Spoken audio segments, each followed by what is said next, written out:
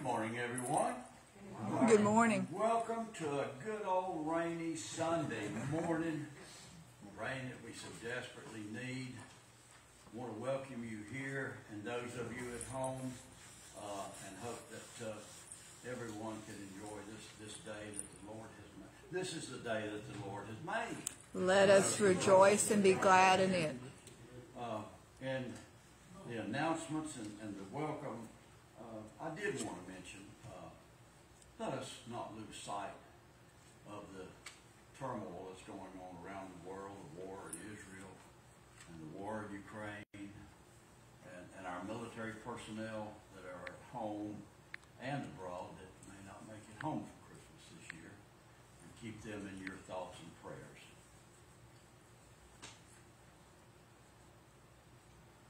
And our other announcements, of course, we have on the screens. The 13th, the E-Tri-CM is Volunteer Day, and the 16th, which is this coming Saturday, is our Plates of Love.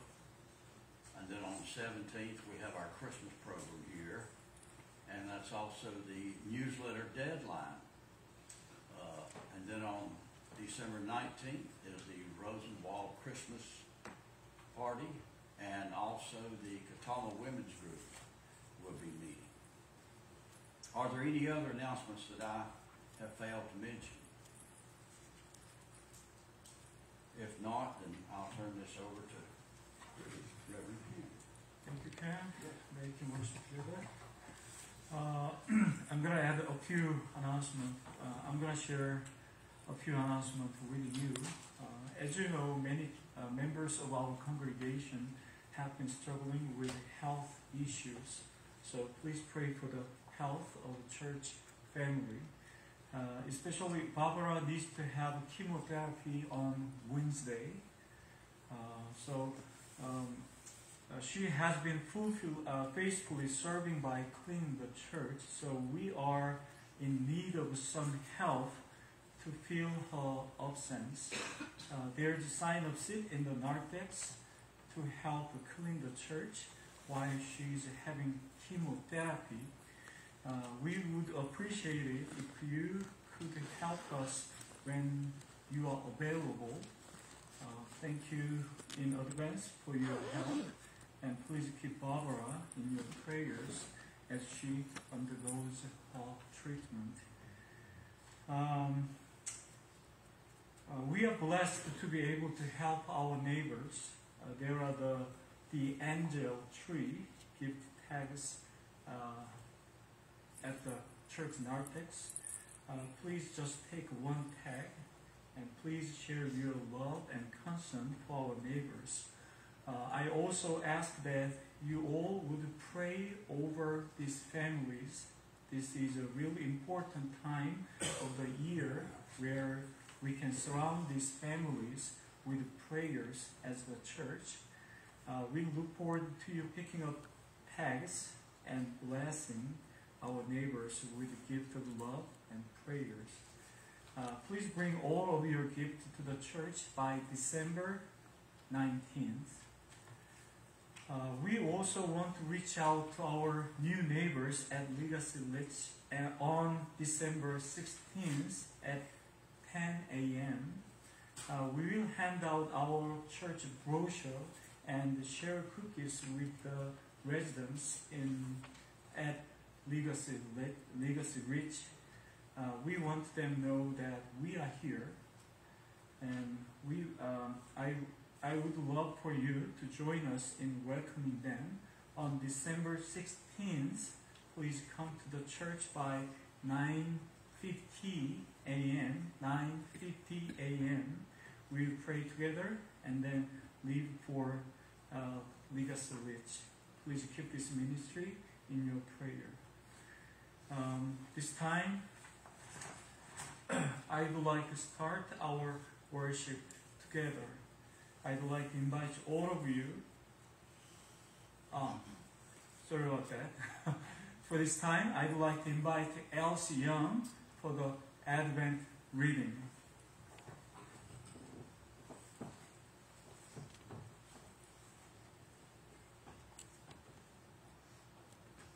Hello Hello, hello, hello. And I'm very silly today because I have something to tell you. I just have to share with you, it's about the joy, my joy. And the part that I play in the Christmas story, my name is Elizabeth. And you may know my husband is Zachariah, the priest. Oh, thank you. And how do I turn this on? It's on. It's on. It's on. Hello. Hello, hello, hello. Sorry I'm giddy today. And I have a message to tell you. It's about the joy. My joy, I mean, in the part that I play in the Christmas story, my name is Elizabeth, and my husband is Zachariah, the priest. Not so long ago, Zachariah was serving his term at the temple that day. He was long overdue at home, and I'm sure you ladies know when we're waiting for somebody to arrive for dinner. I wondered what could be taking him so long, and when he returned, well, he was speechless. Couldn't talk. Well, with the help of gestures and a writing tablet, Zachariah told me that he had seen an angel while in the temple. This angel had told him, get this, that I was going to have a baby. And at my age, the angel said we would have a son and we would name him John. He said that John would be a great joy and delight to us, and that many would rejoice because of his birth. He foretold that John would be great in God's eyes, bringing many of the people of Israel back to the Lord. What more could any woman want than a son who would prepare the way for the Messiah? I went through all the ups and downs of pregnancy, and Zachariah was just very patient. I bet you ladies may not be able to say that anyway. One day my cousin Mary came to visit. As soon as I greeted her, the baby was in my womb and leaped at the sound of her voice. And the Spirit filled me with such joy that I had never known. Through the Spirit, that my cousin Mary was the Messiah, mother of the Messiah of our Lord. Even my little John was leaping for joy at the coming Messiah. Everything that the angel promised came to pass. My son John grew up to be called John the Baptist. Mary's son, of course, grew up to be the Savior of us all. And Zachariah, well, he got his voice back. What joy was in our household. Now I need to ask you something. Do you feel that the joy of the Lord in your life, as you prepare to celebrate Jesus' birth, in your heart full of the joy of the season? Maybe you 21st century Christians need to recapture the joy of your salvation. If an unborn baby leaped for joy in the presence of the Lord, should we not experience joy when we come into his presence? And if we experience it, shouldn't we express it? Well, where there is no joy, is there really Jesus? So, capture it. The joy, I mean.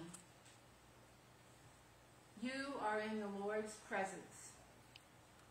Today we are going to light our second candle representing joy.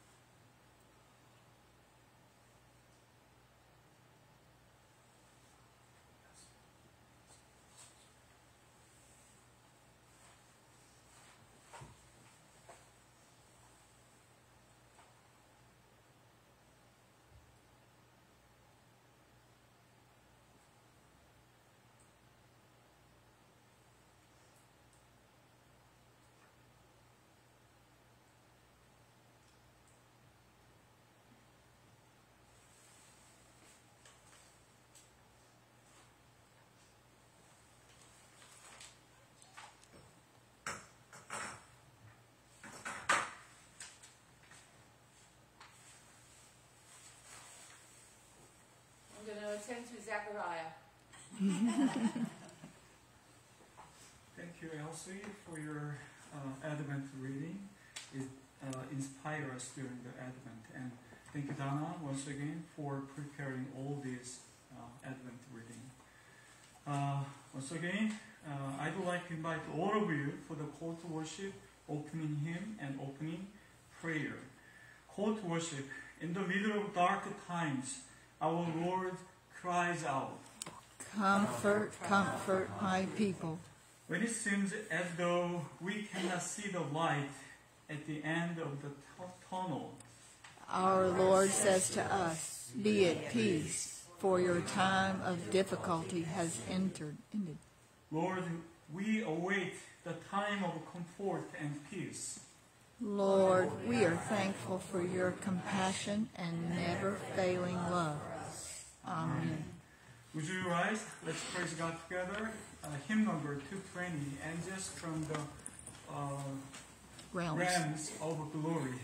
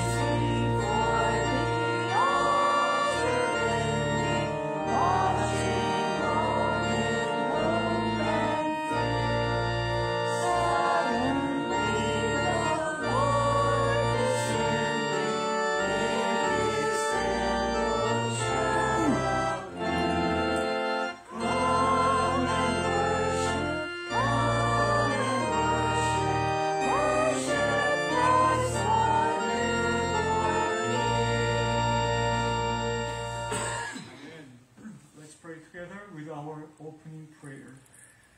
God of winter and starlight, you have promised us your presence to live among us, to right all wrongs, to bring good things to all who wait for your new day.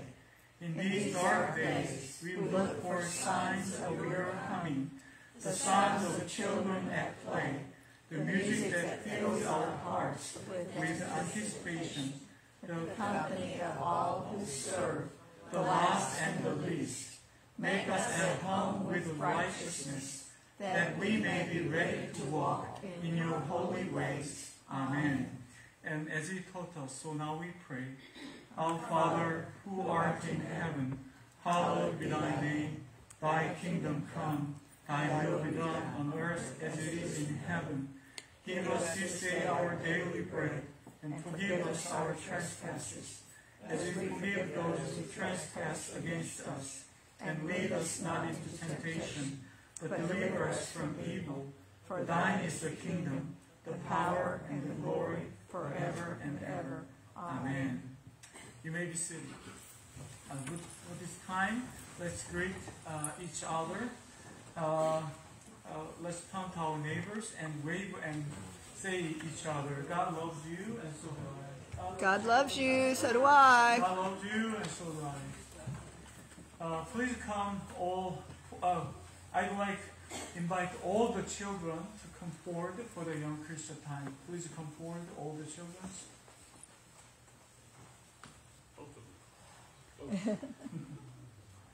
Good morning, everybody. Good morning. Good morning. I am so excited that today is the second day of Advent, as we heard Miss Elsie say. That means it's only 2 weeks until Christmas Eve. Is that pretty exciting? That is exciting. I want you to do me a favor.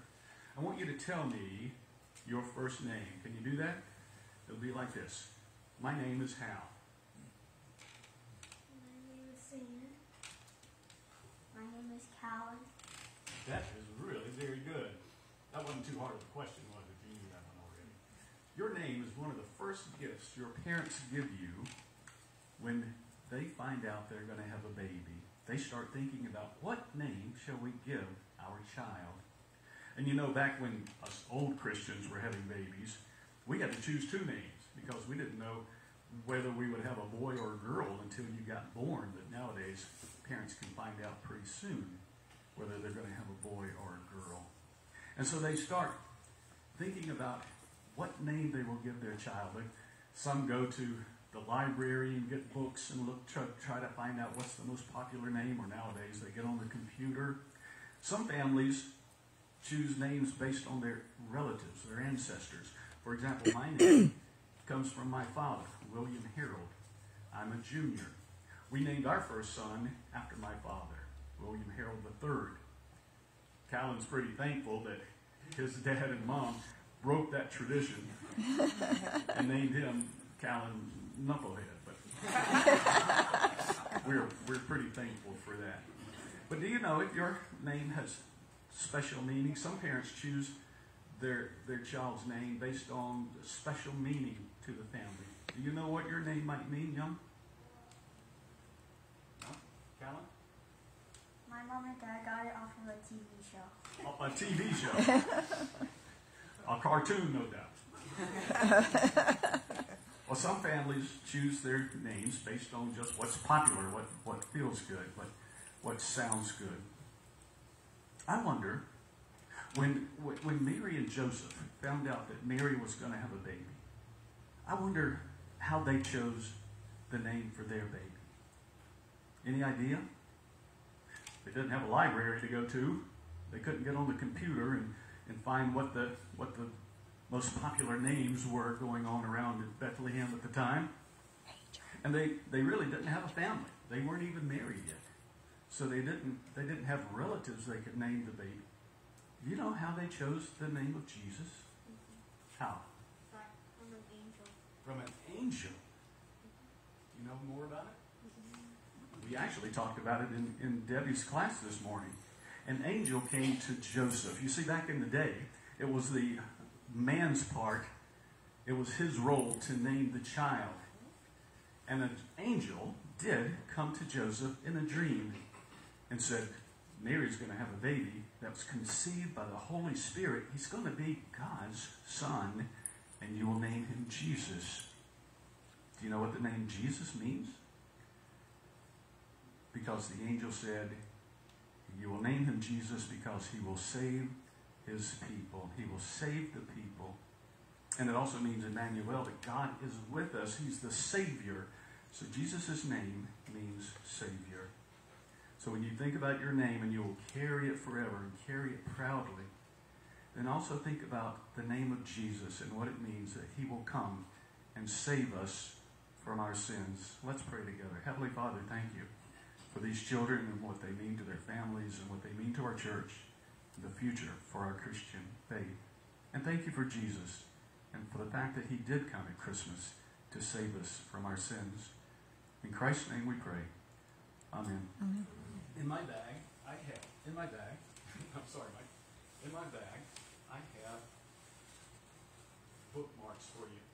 And it has on there the name of Jesus. And I have enough that you can have one and take one for a friend that you can give away. so that you can remember our time together and remember how special Jesus is in your life. Merry Christmas. Merry Christmas. Thank you, Ha, for sharing your talent with us. I absolutely like your Young Christian time. This time we have the opportunity, the blessings God has blessed us to return to God.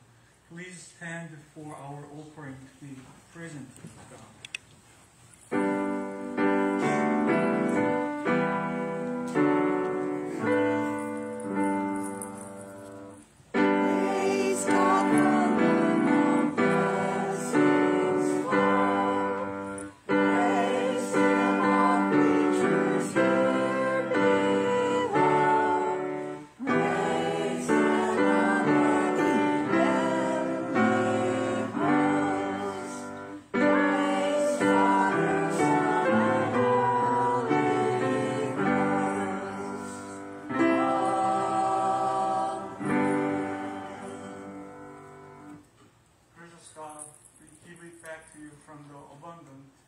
Blessings and gift that you have given us.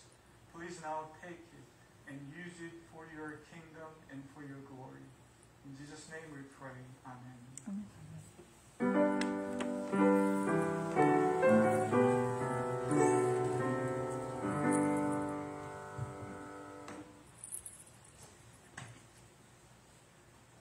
Today's scripture passage comes to us from 2 Peter chapter 3, verses 8 through the first part of 15.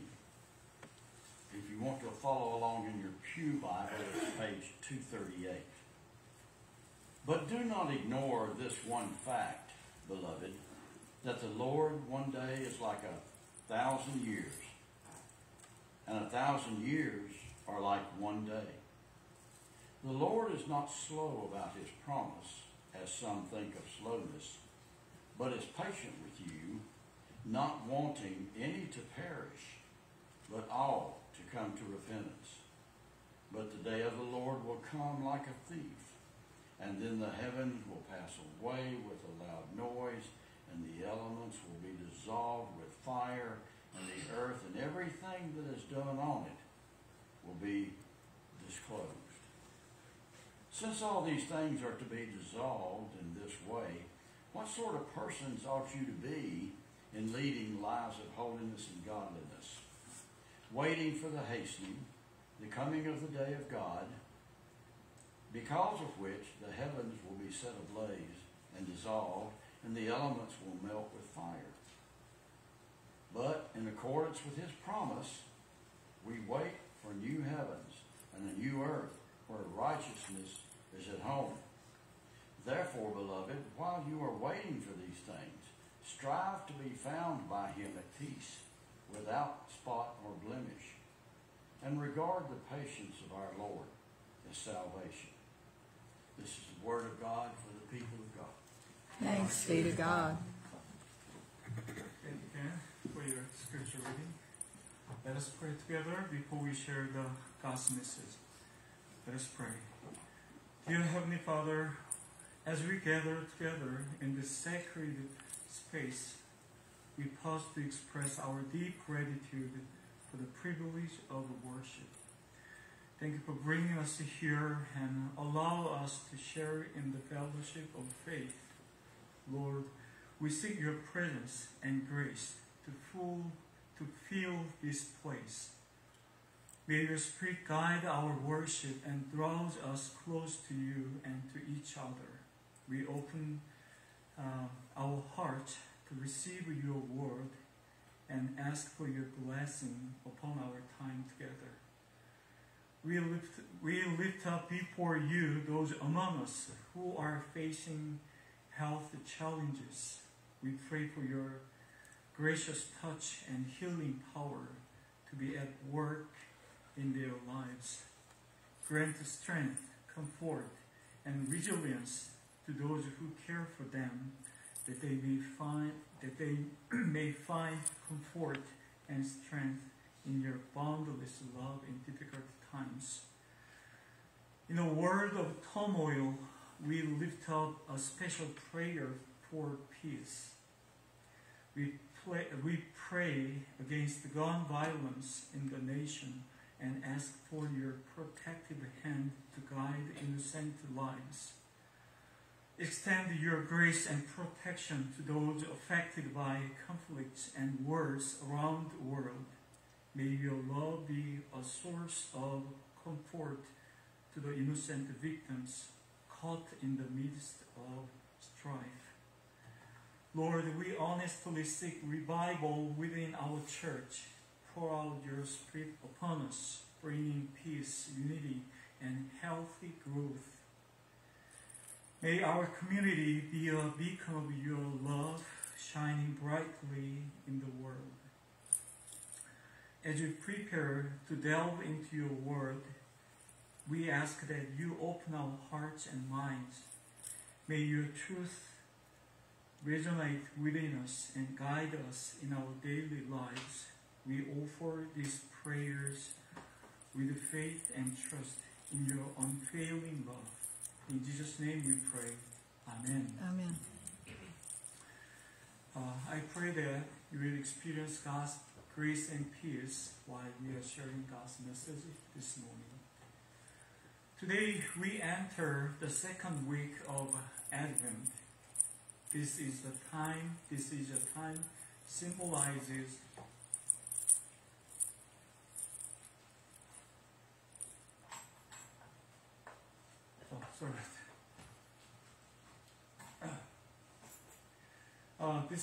This is a time symbolizes waiting for Jesus' second coming. As children of God, Jesus' return is the goal of our present life, and we await his return with the joy and hope of eternal life. But many people who don't believe in Jesus Christ as their Savior will approach the day of Jesus' return with fear. They don't want to leave their nice homes and wonderful lives to meet Jesus Christ. Some people wish that day would come later.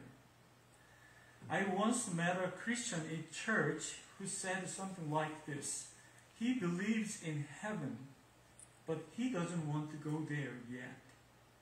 He wants to stay on earth and enjoy his life a little longer. But real Christians are to look forward to Lord's return to be with him forever. In 2 Peter chapter 3, verse 12, the Bible tells believers to look forward to the day of God and speed its coming. The Bible teaches us that Jesus' return is not something to fear or avoid. The Bible testifies that heaven is a perfect place with our Lord, without pain and tears. So how does the Bible tell us believers to get ready for the last days? Last day. Today I would like to share with you the hope-filled attitude we should have towards life as we await Jesus' return. First, as believers, we must acknowledge that Jesus will come back again and that there will be a judgment on the last day. People who live in this age of advancement think the last judgment and the return of Jesus Christ is just a myth. They understand the world based on evidence they can see. So this leads them to seeing the last judgment and second coming as a religious fantasy. They think that the world will continue to exist as it does now, forever.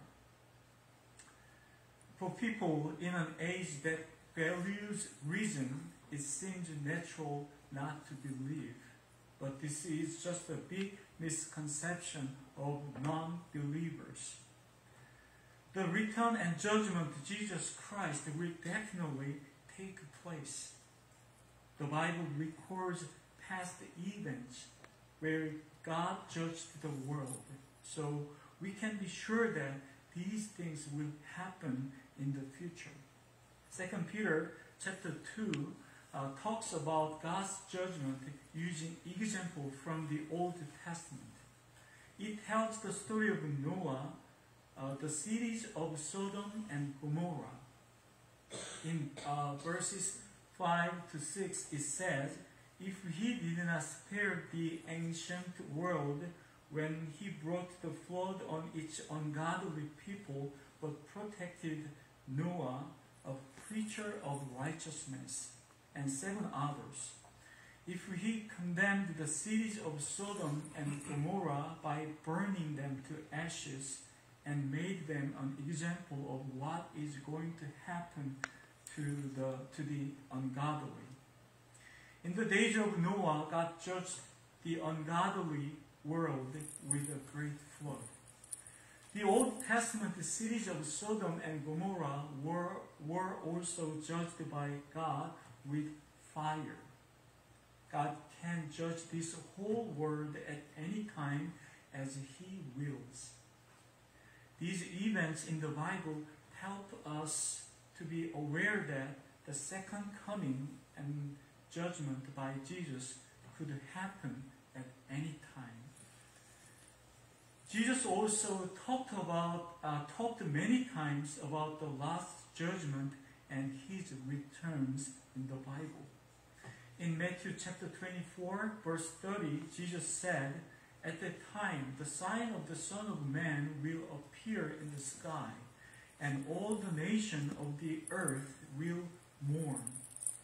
They will see the Son of Man coming on the clouds of the sky with power and great glory."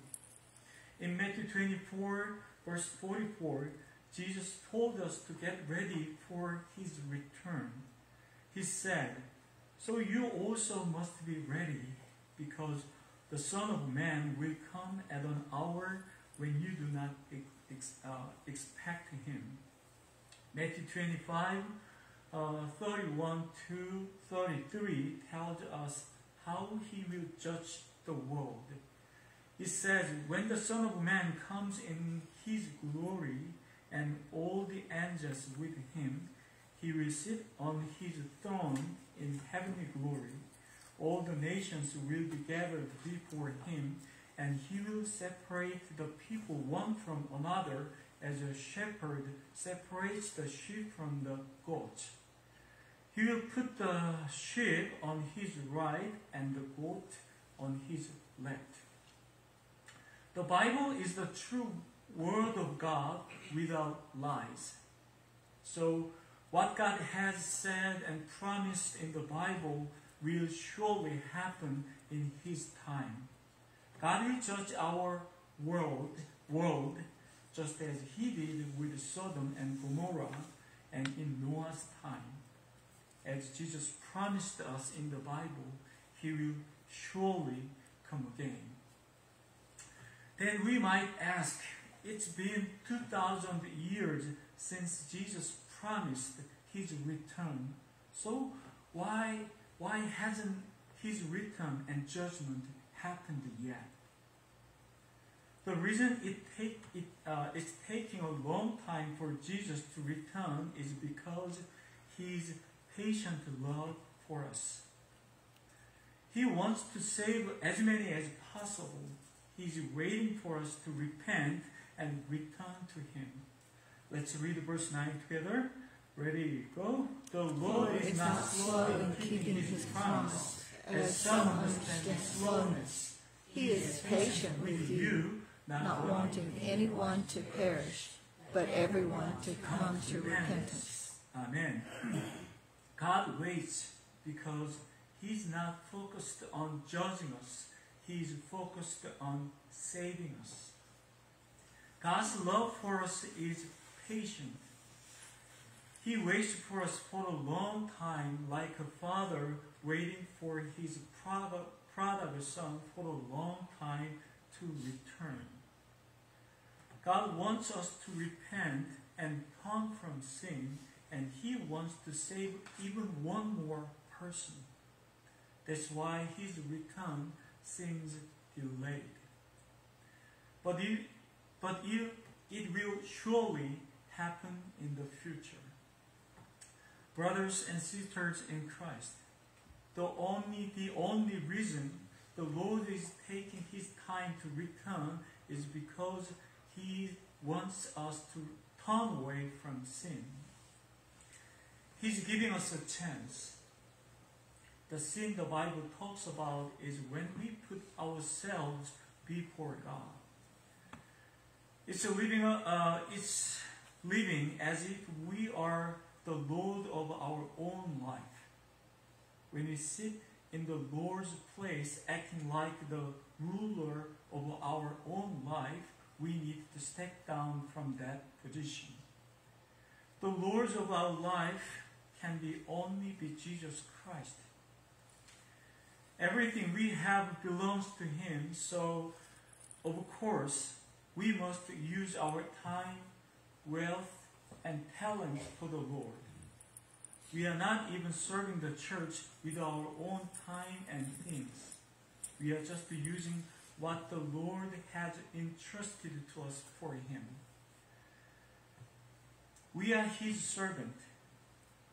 So it's a sin to use what the Lord has given us just for ourselves, as if it's our to hold on to. So it's only natural that we use our time, talents, and wealth for the Lord. The Lord waits with patience for us to turn away from our sins, but we sometimes don't listen to him and we stubbornly continue to live in sin. What does it look like when we stubbornly refuse to turn away from sin? Some people in the church think it is fine to keep living the way they want to, ignoring what God says. They might think, I've been living like this for many years and God hasn't punished me, so I will keep doing what I want. They don't help others in need and trying to solve problems on their own instead of listening to the Holy Spirit and praying to God for help. Although they say Jesus is their Lord, they don't ask him for guidance in their lives. They even judge others as if they are God. But is it really okay to live this way? It is like ignoring the love and grace that God has been longing to give us. The only reason we haven't been punished for our sins is because God is patiently waiting for us to repent. We need to look within ourselves, ask the Holy Spirit for help, and turn away from sin. Please remember God's patient grace and love toward us. Then how should we live as we await the judgment and return of our Lord? According to Bible passage, we should live holy and godly lives before God. Let's read verses 11 together. Ready, go. Since everything will be destroyed, what kind of people should you be? Since everything will be destroyed in this way, what kind of people ought you to be? You ought to live in holy and godly lives as you look forward to the day of God and speed is coming. As the scripture says, we must live holy and godly lives as we await for Jesus' return. The meaning of being holy is having a deep respect and fear for God. To live a holy life, understanding that our lives are examined by God. As a result, we need to examine ourselves often before him. And in the Bible, living godly life means doing the assigned task God wants us to do. God's task for us can be summed up in one sentence. What is it? Loving our neighbors as ourselves. So living a holy and godly life means faithfully loving others just like we love ourselves before God. This is God's will for us. The Bible says that this is how we prepare for the Lord's return and judgment. What is the driving force that makes us turn away from our sin and live a holy and godly life? What enables us to live this way? God wants to us. We live by thinking about how our actions here on earth affect our life in heaven. Through the hope of heaven, we can turn away from sin and joyfully carry out God's divine mission. The big difference between us Christians and unbelievers is how we see the world. We see everything with a focus on heaven. We get strength when everything in our life matches how life is in heaven. But if we are living in sin that will negatively affect our way to heaven, we must ask for help of the Holy Spirit to repent and turn away from the sin. For example, if someone is unkind to us, it doesn't mean we cut off from God's love or blocked from entering heaven. But if we get angry and want to get back at them, that's a problem. In those times, we need to pray, ask the Holy Spirit for help, and change how we think. Repent. Also, being poor or sick will not stop us from going to heaven. But the sin of lust, slander, and pretending to be God is a problem. Those who practice these things will not inherit heaven because they are contrary to what heaven is. And the other driving force that makes us turn away from our sin is the joy of looking forward to experiencing heaven one day. The hope of heaven gives us strength. We not only remember the Lord's return, but also long for it. The strength to live according to His will is to live every day with the hope of heaven. Do you remember when you were a kid and had a picnic coming? A few days before the picnic, any problems didn't bother you.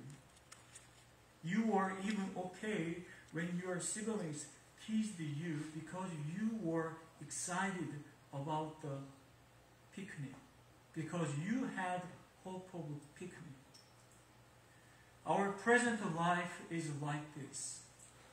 May our expectation of heavenly joy inspire us to turn away from our sins, to live holy and godly lives.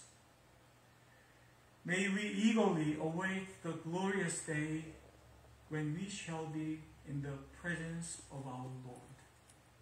Friends, this is all said in the name of the Father, of the Son, and of the Holy Spirit. Amen. Amen.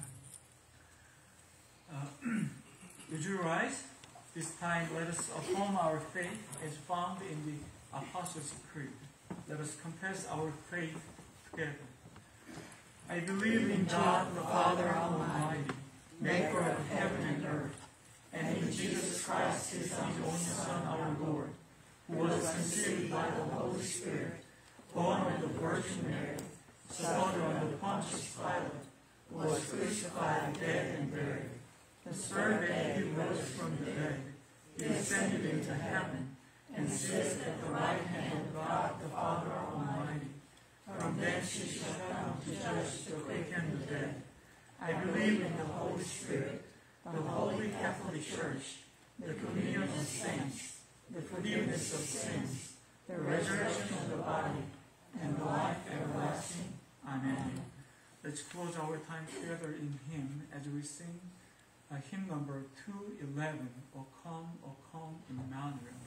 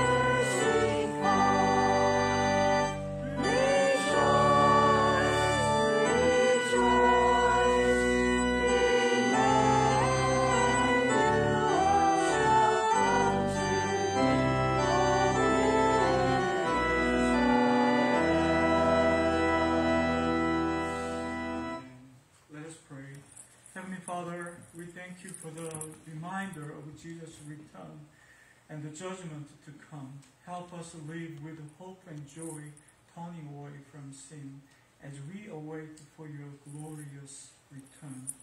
We recognize your perfect timing, a sign of your patient love.